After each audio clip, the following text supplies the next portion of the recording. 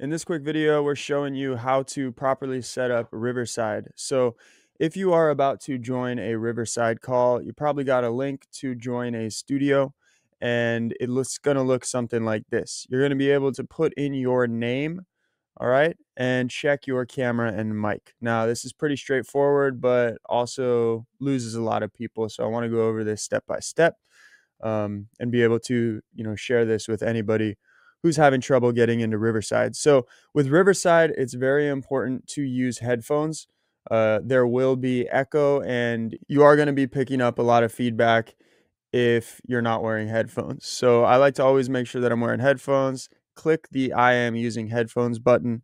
And then on the right-hand side here, you are going to have the option to, try to locate your camera. All right. So if we locate the camera, boom, there we are. Awesome. And then you can go ahead and locate your microphone.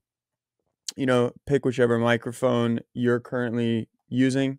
And then this is going to be the headphones. So, where you're hearing sound from. So a lot of times when you log in and you get into the Riverside studio, people can hear you, but you can't hear them. You could hear people, but they can't hear you. You could see people, but they can't see you. This is essentially what you're looking for. A lot of people think that there's going to be one plug, one option, but in reality, you need to set your camera. You need to set the mic. It's called the input of where you're hearing stuff from, or who's hearing you, sorry. And then the headphones, how you're hearing other people.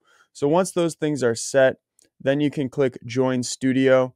And if you are the host or the producer, that's a big distinction to make.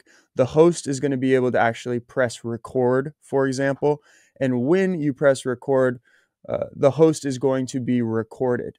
If you're joining as a producer, you'll essentially have the ability to change the audio levels of how people can hear themselves, view, whose camera is synced to what, and whose audio is synced to what. So you can, be able to clearly see like, oh, this person has a nice microphone, but it's not being picked up. So there's an issue.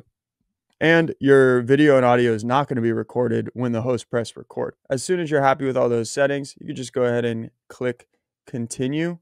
It's going to, ask you to enter the recording studio, and we're going to go ahead and be able to enter the recording studio. All right, so hopefully that helped. If that looked good, but now for some reason this doesn't, you still have all the same options down here. So you can change your microphone there.